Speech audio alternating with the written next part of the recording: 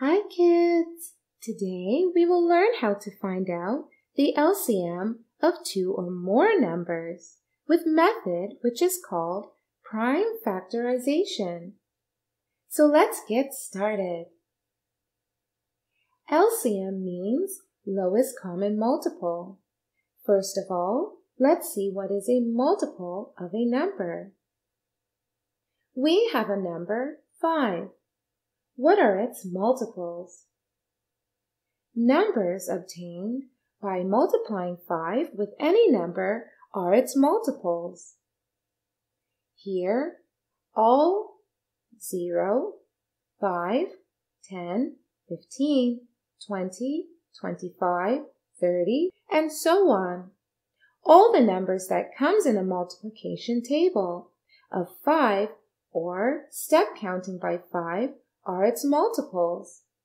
Remember, 0 is a multiple of every number as multiple of a number is any number which we get on multiplying it with any number.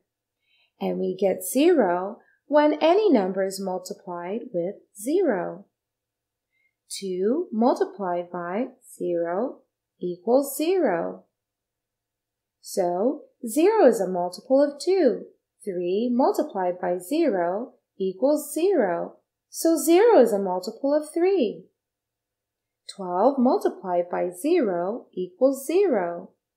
So 0 is a multiple of 12. So 0 is a multiple of every number. Now, here we have another number, 7. Let's list its multiples.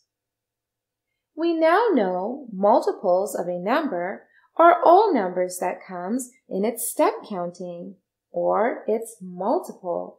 So, multiples of 7 are 0, 7, 14, 21, 35, 42, 49, 56, 63, 70, and so on. Now let's learn how to find LCM, or least common multiple of 6 and 8, using a method that uses prime factorization. So let's learn it. We have to find the LCM of 6, 8. So we will do the prime factorization of 6 and 8 first. We divide all the numbers with prime numbers only. That is 2, 3, 5, 7. Starting with the smallest prime number, that is 2. And keep dividing till every number is reduced to 1. So let's start. 6 divided by 2 equals 3. So write 3, put a comma. Now 8 divided by 2 is 4. So now write 4.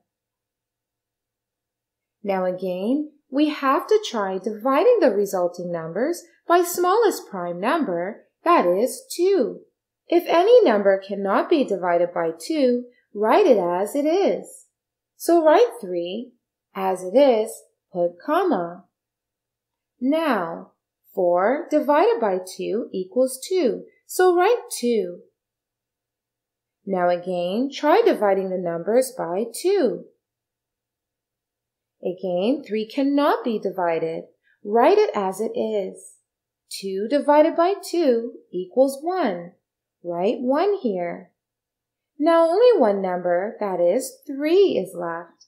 It cannot be divided by 2, so take next smallest prime number, which is 3.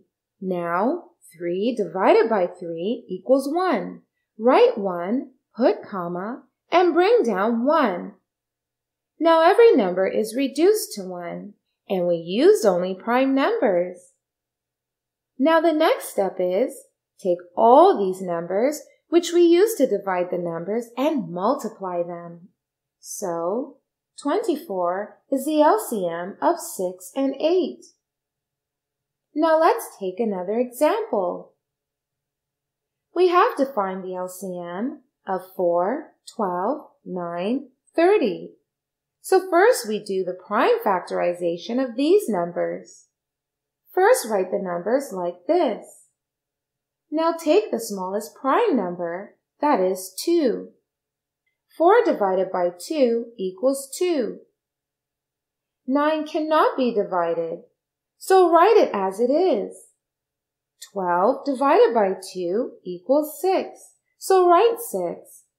30 divided by 2 equals 15, write 15. Now again, take 2. 2 divided by 2 equals 1. 9 cannot be divided, so write it as it is. 6 divided by 2 equals 3. 15 cannot be divided, so write it as it is. Now, we cannot take 2, as not even a single number can be divided by 2. So take the next prime number, that is 3. If there is 1, simply write it as it is. 9 divided by 3 equals 3. 3 divided by 3 equals 1. 15 divided by 3 equals 5. Now again, take 3, as one number is there which can be divided by 3. Now we can't take 3 as no number can be divided by 3.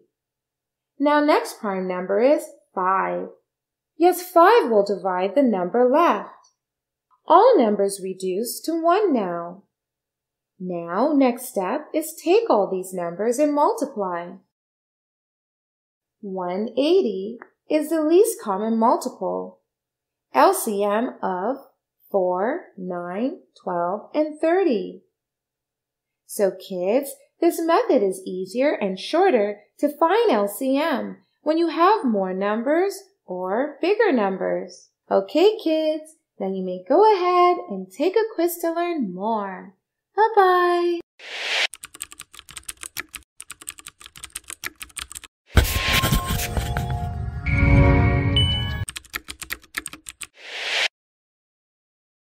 TutWay has thousands of animated videos on math, English, and science to clear the core basics of these subjects.